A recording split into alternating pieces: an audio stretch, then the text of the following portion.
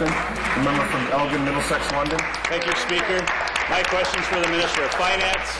Minister, I've asked you this question before and you didn't give me an answer, so I'm going to ask you again. With your 15% auto insurance reduction effort, all of the province's non-standard auto insurance companies have been called in by Fisco and directed to reduce their rates. Of course, non-standard companies insure the worst drivers on the road. They insure people with poor driving records, have multiple speeding tickets, and worst of all, those with drunk driving offences. Are you pleased with rewarding Ontario's worst drivers? Right. Minister of Finance. Thank you, Mr. Speaker. I appreciate the question. The member opposite makes reference to the non-standard auto insurance that, in fact, do provide sort of a system of last resort for those individuals with bad driving records. The fact of the matter is they represent about 1.5 to 3% of the market, and they are not the ones that we're targeting. We're targeting safe drivers. We're targeting and protecting consumers, and the member opposite should be supporting our initiatives to lower premiums for all the consumers in this province who are suffering because of high cost of claims. And auto fraud task force that's been commissioned by our government over the last number of years is helping us reduce those costs of claims, and that is what we're doing to try to protect consumers in our marketplace. Thank you. Supplementary. Thank you, Speaker. Minister, you've missed the target and you've hit the Ontario's worst drivers with rate reduction. Minister, this morning, Mothers Against Drunk Driving issued a press release drawing attention to your irresponsible policy. They rightfully say that the biggest benefits in terms of dollars will go to the most dangerous drivers on the roads.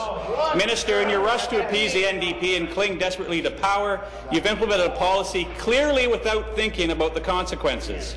It seems the message you want to send to drunk drivers is don't worry about your high premiums. If we need to pander to the NDP's demands to stay in power, you will be first in line to get your lower rates. Now that Matt has come out and exposed the dangers of your price-fixing scheme, will you finally admit that you have not thought through the policy, correct your mistake, and implement our four-point plan to reduce driving for rates for good drivers in this province? Seated, please. Be seated, please. Thank you. Thank you, Mr. Speaker.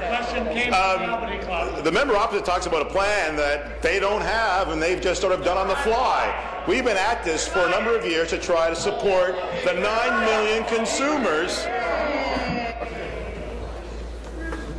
The member from Elgin, Middlesex, London will withdraw. Withdraw. Very good. Mr. Speaker, our commitment that we've been doing on this side of the House is to bring down rates for Ontario's 9 million drivers. The member opposite is spinning, talking about drunk drivers and those that have bad records.